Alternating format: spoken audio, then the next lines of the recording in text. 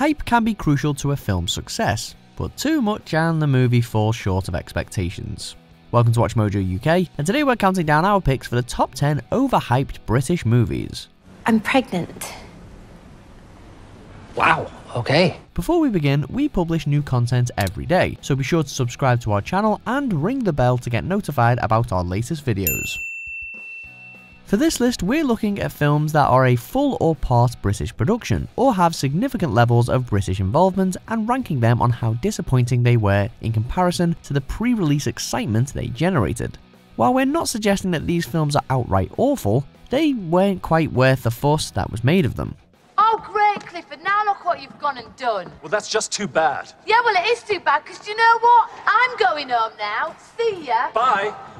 Number 10. Murder on the Orient Express. It all looks so promising, but this Kenneth Branagh version of Agatha Christie's famous whodunit never quite gains momentum. It makes most of life unbearable. The efforts of the all-star cast are commendable, but a distinct lack of pace causes exactly the wrong kind of tension to creep in, especially after those pivotal but painful lackluster interrogation scenes. You are holding a gun on me. No, not you. On the world. Branagh's mannered and pantomime-esque performance is far from criminal, but he, his distracting mustache, and an unnecessarily dreary plot are all at odds with the edgy promos we all watched beforehand. And ultimately, the movie derails with a whimper. To a man with a hammer, every problem is a nail. Number 9. Kingsman: The Golden Circle. I've got to get to a dinner tonight, and if I miss it, let's just say Charlie might as well have killed me. The first Kingsman film was a largely unexpected treat, but this sequel struggled to match its predecessor. Once we learn that a rejected Kingsman agent is at large, it's off to America to join forces with our stateside counterparts to help destroy a global drug cartel.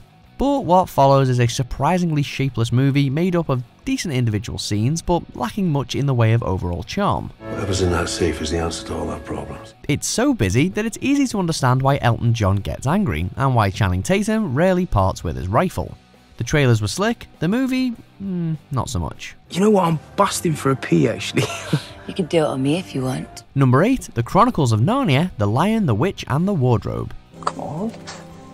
It's not every day that I get to make a new friend. Here's an idea: let's cast Tilda Swinton as the witch, James McAvoy as Mr. Tumnus, and have Aslan voiced by Liam Neeson. It's sure to work, right? Sadly, not really.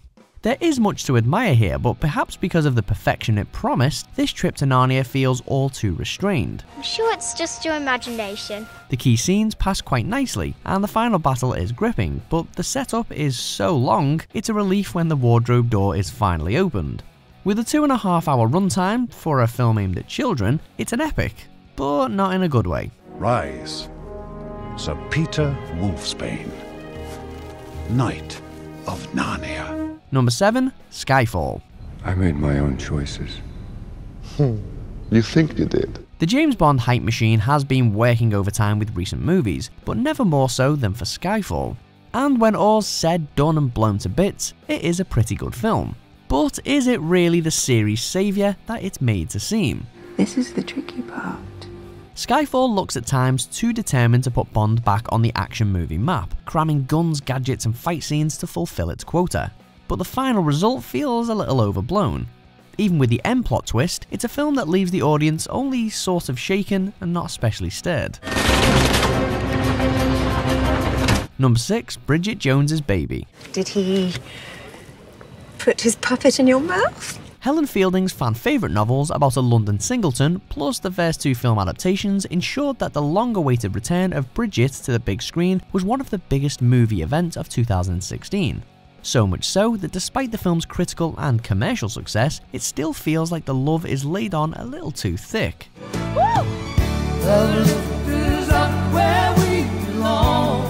It's funny in parts, awkward at others, and increasingly emotional toward the end.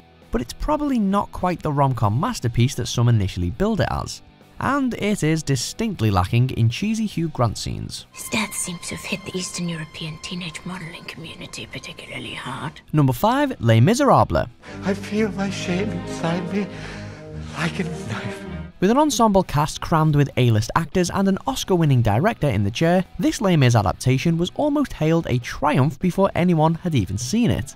And again, it's clearly an ambitious and definitely impressive production to satisfy fans and introduce new audiences to the story. How long before the judgment day? Before we cut the fat ones down to size. Head to the king! But though it seemed to be all anyone talked about back in 2012, the film's staying power hasn't matched that of other musicals, so far at least. And despite all the hubbub that originally surrounded it, Les Mis probably still looks and sounds slightly better on stage. Please do not send me out alone. Number 4, Spice World. Rewind to the mid-90s and the Spice Girls were the biggest band on the planet, conquering all before them with their iconic brand of girl power. And so, they switched CDs for the cinema. Spice World was announced at the Cannes Film Festival no less, before a whirlwind tour of endless promo leading up to its release. Look at that, Brad. Look at that.